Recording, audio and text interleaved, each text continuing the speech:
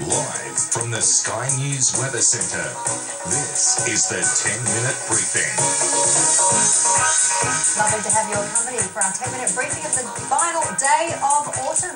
Rob Sharp, great to work with you. Now, we've got that follow-up rain, which is fantastic for the southwest of WA. Good for a lot of people. Yeah, it has been pretty good for quite a few people with those showers and thunderstorms moving through the west. And you can see Perth collecting 5 millimetres from this. Bickley, in fact, has gained 21 millimetres from this front as it's come through. And here's the radar. Showers and thunderstorms spreading across the southwest land division. And some of those falls have been reasonably heavy, yes. As much as 20 millimetres. What do you say? Yeah, no, just northeast of Bunbury. Sandalwood picked up 50 millimetres. Oh, there you go. Some very heavy falls in some localised pockets, but most places seeing just around 5 or 10 millimetres. Now, in the east coast, we've got a severe weather warning in place at the moment, and that is for damaging surf and abnormally high tides. The waves this morning weren't all that large, but they are starting to pick up this afternoon, but the peak will be tomorrow when we see some fairly large and dangerous surf conditions. So here's the warning area on your screen, and it stretches from Ulladulla on the south coast up to Taree.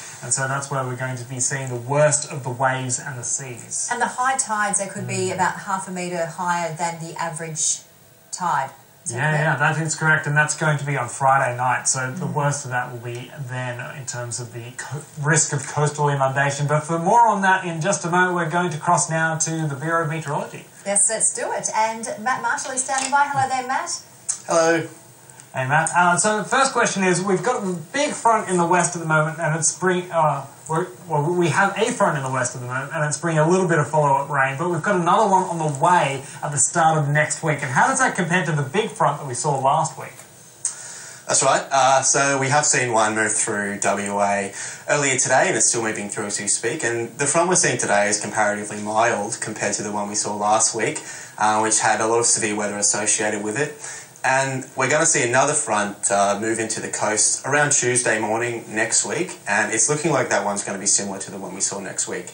That is, it's going to have severe weather associated with it. So the difference between the front we're seeing today and the one we're going to see next week is that next week's front's going to have, not only will there be the surface winds changing, which we'll see from as the front moves through, but there's also support from the upper atmosphere, which is going to help push the front along and bring some heavier rainfall. So not only is the front moving up from the south, there's also some tropical moisture which will be dragged in from the north, and we're going to see those two systems combine and meet up along the WA coastline. So we're expecting to see weather impacts pretty much from the Pilbara all the way down to the southwest, and once again we're looking at heavy rainfall, and we'll probably see some warnings for damaging or destructive winds associated with thunderstorms. Now, turning to the other side of the country, Matt, along the New South Wales coast, as Rob mentioned before, we have a severe weather warning for abnormally high tides and also the dangerous surf. What parts of the coast are going to be affected in terms of the sea coastal regions in that flooding on Friday evening? So you're right, at the moment we are seeing the surf start to build up. At the moment, it's mostly impacting the southern and central New South Wales coasts, and we're going to see that weather start to push to the north over the next couple of days. So what's driving it is a low pressure system which is starting to deepen in the Tasman Sea, and what that's doing is pushing up a fairly vigorous southerly flow up along the coast of New South Wales, and it's that strong wind that's whipping up the sea. So the places most at risk are mostly the central New South Wales coast, and in particular any part of the coastline which is south facing. So that's where you're going to have the wind blowing directly onto the coast and the swell moving directly into the coastline. And as you said, we are going to see some of those tides be above the highest astronomical tide. So that's the highest normal tide that we'd see in a year. We may see the sea levels rise up to another half a metre on top of that with this system. And then over the coming days, Friday into Saturday, we're going to see that high sea move north along the coastline and then weaken into the weekend as the low in the Tasman Sea also weakens. So now taking it a little bit further inland, we've got a high pressure ridge now pushing across southeastern Australia. So with that, we're going to be seeing a fair bit of frost over the next few mornings. How does that compare to the previous frost events we've seen so far during autumn? Well, we have seen some fairly mild frost events so far this year. There hasn't really been much too significant. Victoria has just put out their first frost warning of the season for severe frost. And it's looking like we're going to see those frosts possibly widespread through Victoria Central, mostly southern New South Wales and possibly into South Australia over the next few days. Friday night into Saturday morning, we also may see some in southwestern WA. And as you said, that's because that high pressure system is sort of sitting around over the land. It's clear skies. It really allows the ground to cool down overnight, and that's how you get the frosts. Thank you so much, Matt Marshall from the Bureau of Meteorology. A lot of very important information as we kickstart winter for tomorrow. So, as expected, it's going to be very cold. Some places going to be experiencing their coldest morning of the year. But let's take a short break, and we will be back with some snow vision. We had some snow overnight for some parts of the country, and the forecast for our very first day of the new season. Well, it's almost snowing where I am right now, just south of Canberra. And coming up, they've got the Bureau of Meteorology's long-term outlook for the winter. Doesn't look very reassuring. It's showing much drier and much warmer than normal across New South Wales, southeastern Australia.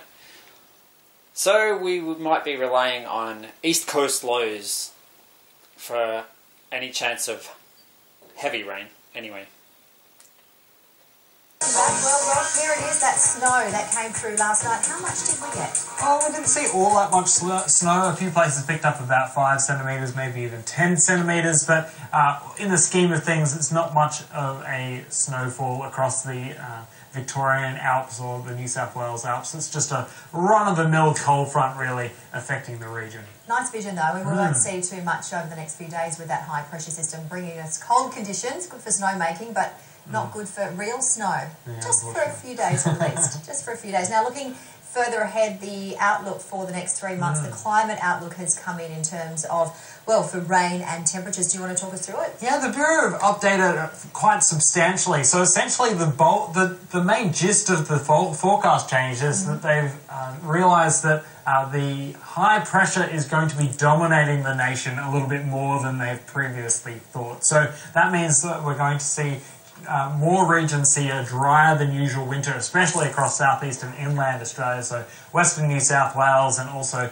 in eastern parts of South Australia and southern Queensland are all looking like seeing a drier than usual winter. But across eastern parts of Tasmania, we could actually see a wetter than usual winter because we could see a few low pressure systems develop in the Tasman Sea, particularly the southern parts of the Tasman Sea. Now, in terms of what that means for rainfall, well, that means that we're going to be seeing a fair bit more rain developing along that southeastern corner, but the inland areas we're not going to be seeing too much. So let's have a look at the temperature outlook, where we're going to be seeing warmer than usual maximum temperatures across a large portion of the country, especially in that southeastern corner where we're going to see those drier than usual conditions. And for any farmers who are hoping to see good frontal systems or even snow bunnies looking to see those frontal systems moving through, unfortunately it looks like we're going to see fewer of those fronts compared to normal during the winter. That is not great news for a lot of people. Yeah, so we're going to see a lot more of these high-pressure systems like we've been seeing over the last month or two. Why is that? We're in a neutral pattern at the moment. We're not in La Nina or El Nino. It's more of a neutral pattern. But why are the fronts going to be further down? Do we know? Yeah, so it looks like high pressure is going to be controlling the region just a little bit more, and So it's more stronger. I would think the Bureau is probably anticipating that the southern annular mode, which guides the fronts further north and south away and towards Antarctica, that looks like it's going to drag the fronts a little bit further southward and away from our country. So they'll all be slipping underneath that high. Looks like we'll have some cooler than average nights though with that high, but warmer than average daytime temperatures. Yeah, so nighttime temperatures look to be closer to average. A few areas will be warmer, a few colder, but it's really those no daytime cloud and light temps. winds, it's going to be cold. Yeah, oh yeah. But at least the air mass in the region will be a little bit warmer than usual. So we obviously know that that's just an average, but there could still be a couple of really powerful fronts that bring in some heavy rain and also snow. But on a general scale for the next 3 months. Yeah, that is the general rule of thumb. And like you saw on the screen, in the west of the nation, we're still likely to see drier than usual conditions for most areas, but we're seeing a big weather event coming through at the start of winter, bringing a fair bit of rainfall. So that's just a bit of an indication of how it can swing both ways. Generally speaking, drier than usual conditions, especially southeast. Please feel free to send in your comments regarding that or anything to do with the weather. And of course, our photos We love seeing them on the channel, but let's have a look at the forecast for tomorrow, Rob, because it is our first day of winter. Yes, and it's going to be a slightly cooler day across the southern parts of Queensland with that southerly flow continuing, but brilliant, clear, sunny skies right across Queensland. Just a slight chance of a shower or two in the far north, but even Cairns and Cooktown have a dry icon there. In New South Wales, we'll have a few showers running along the coast, gusty winds as well, right along that coastal fringe with large seas and swell. Inland areas remaining dry with a cool morning. Fairly chilly start right across Victoria. In fact, it should be the coldest morning so far this year in quite a few places, including Melbourne. And in Tasmania, generally dry conditions, another cool start statewide, but daytime temps near to average. In South Australia, a cool morning, but then a fine day across the state. Temperatures close to average. In Western Australia, those showers and storms will be through the east. Fine for much of the west, only a slight chance of a shower or two in Geraldton. And across in the far north, we are seeing dry conditions continuing, being the dry season. But the morning for Alice Springs, coldest morning of the year so far, is what we're expecting, -1 degree. A freezing start to winter, literally, for Canberra, Alice Springs. Don't like it. A lot of people do. A lot of people like the winter. Do you? Yeah, I'm not really much of a winter fan. I much prefer the summer months and the extra daylight that we get. So I'm looking forward to the end. Although some of the winter forecasting is fun from a meteorologist standpoint. There you go. Well, thanks very much for watching our 10-minute briefing. Of course, we'll keep you updated right away with the radar, because it's quite spectacular with all of those showers and storms coming through. Good follow-up rain for many of the farmers across the southwest, and also the information, the beach closures, of course, for the New South Wales coast. So stick around.